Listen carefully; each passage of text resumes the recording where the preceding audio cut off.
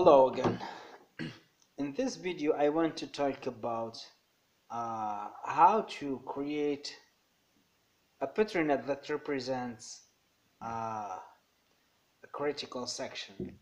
Okay, a mutual exclusion, I mean. Okay, so imagine that we have just a place. So that's the critical section. What does that mean? So let's just imagine we have two processes. So the process is ready. So we have P1, process 1, and process 2, and the critical section. So the process 1 is ready. So when it's ready, so we put a token. And when P2 is ready, we put a token. When we put a token here that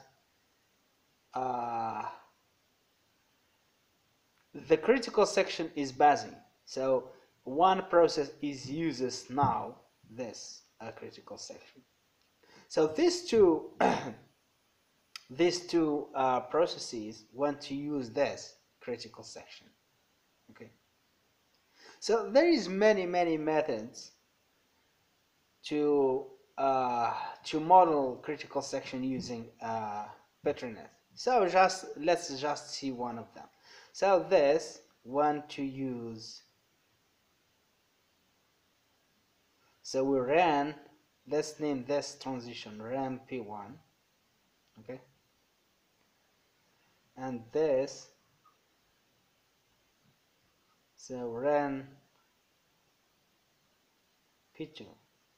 Okay. So notice that here.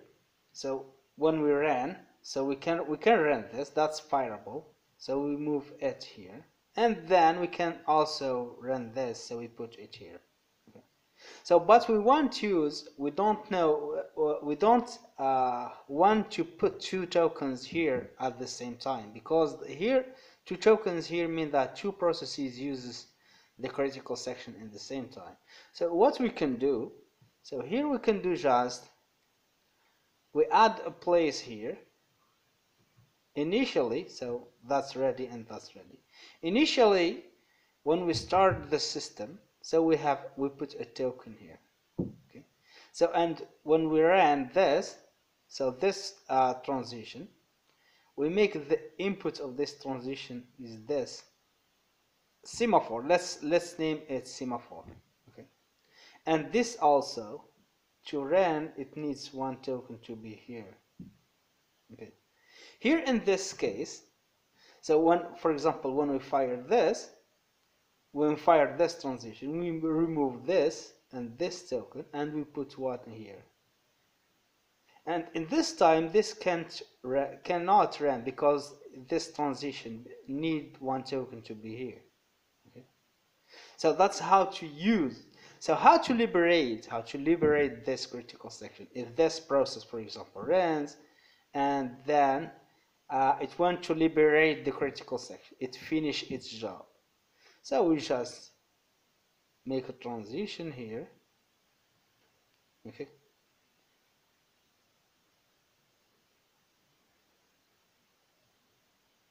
And we return back one here also. Let's see what's happened. What can happen here? So we want to run this. So that's fireable because it needs one token here and one here. When we fire, we remove this, and we put it here. Okay. And when it finishes, so this is fireable. Okay. When we fire, we return back it here and one here. So now this is also can enter. We do the same thing if P2 want to liberate the critical section, so we return back token here. But here, excuse me.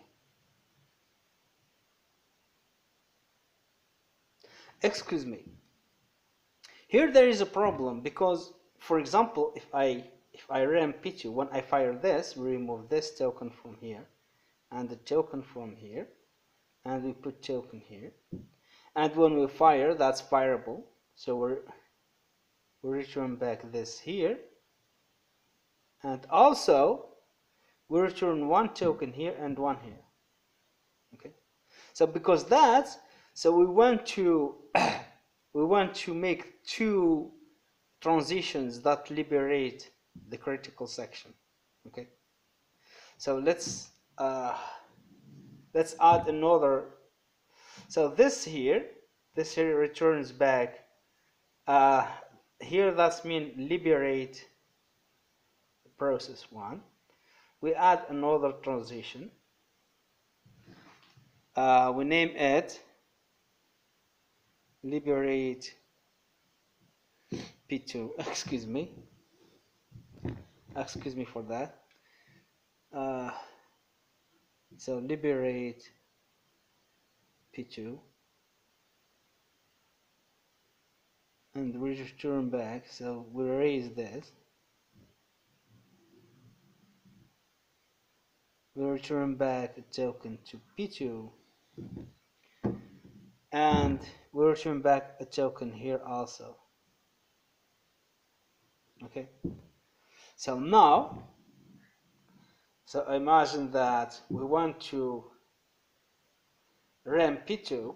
So in this case, so when we run, we can run this, so we remove this and this token and we put it here.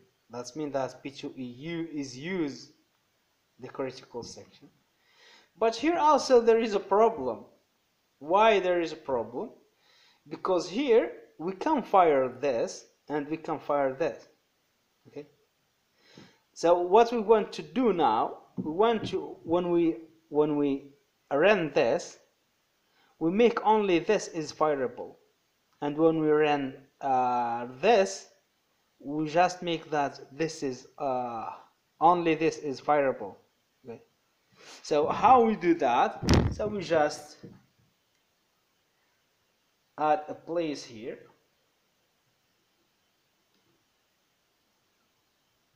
okay, and we add also place here,